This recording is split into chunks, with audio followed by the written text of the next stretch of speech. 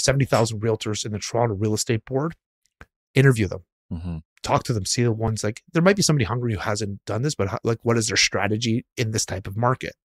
If they don't have a strategy, walk away from them. Like, honestly. What does a strategy look like for a realtor? For a seller, for example, it was like, what's their marketing strategy? How are you getting in front of people? What are you doing to get to sell my home? For a buyer strategy is like, okay, what are you seeing in the market? What kind of conditions are you doing? Like, what is happening in the market? Because nowadays, I'm even telling my sellers, take a financing clause. And the reason why I'm asking my sellers to really consider financing clauses, whereas in the past, when you're putting an offer in the past, there was no conditions.